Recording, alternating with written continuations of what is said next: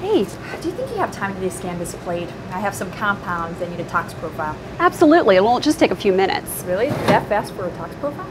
Yeah, we're going to look at all the targets simultaneously. Let me show you. Great. So we'll put the plate in right here, just like that. All right. Go ahead and close the doors. And now we're going to give it, as the plate loads, we're going to take a look and give it a plate ID. So as soon as the plate completes its loading, the cursor will come up, and we're able to tell it the plate's name. Okay. We're able to select our plate type here, and here's a protocol that's going to tell the instrument exactly how to scan all the plates. From here, we can select a report, and this is going to tell you exactly how all of your cells are going to look. It's going to give you all of the graphs and all the EC50 values automatically. Wow, that's great. From here, we can then pick what part of the plate we want to look at. We can look at part of the plate, or the whole plate, or any part thereof. So are we looking through B through 12? We are. We're going to look in these top 2 rows for this example. Great. Here, we can set all the auto exposure values, telling it how to take the images on the plate. And from here, we're able to tell it how many fields within each well we're going to examine. Now what are we going to do here? Just one then? We're going to just do 1 max field per well. Okay. Then we're going to take a look and just scan the plate. Sounds good. So pressing play is going to start. First, it's going to go based on the auto exposure values that we put in there. Okay. And it's going to take some little tests there to figure out the exposure time for the rest of the plate. What you're going to see here is a composite image. This image is going to be made up of all of these individual targets. The first is the nuclei, the second is a permeability channel, then the mitochondrial channel, and then a cytochrome C channel. So it's going to make up the composite, and as we're getting started here, you can see the plate starting to scan there in A2. This is great.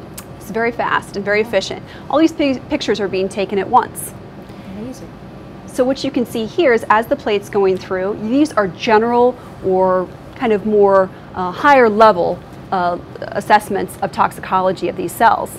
So what it's going to allow us to do is get some general indications of how toxic your compounds are to the cells in the plate.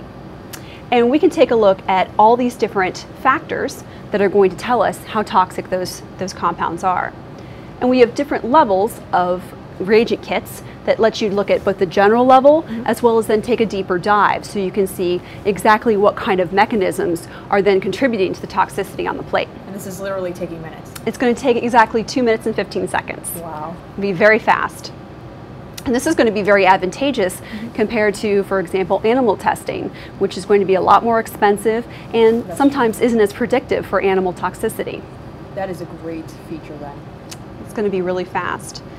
So once this is done, we'll be able to then open up the Excel spreadsheet. It's going to automatically graph your data and give you those comparisons right next to each other. That is, and all in 2 minutes and how many seconds you said? 2 minutes and 6 seconds actually, and it's going down. That's great. So this is almost done. This will give us a complete look at everything that's going on inside your cells. And I could actually do more work today. Absolutely. This is great. So it's nearly done. All right. And actually it's ending in under 2 minutes. So here's your data. And this is the toxicity index, which is your compilation of all of your individual targets. This gives you a great indication of how toxic your compounds are. You can see some of them are more toxic than others. And what you can see now is each of these individual tabs gives you the indication of all of those individual parameters, all just in one run. Wow, it really was that fast. It really is that fast.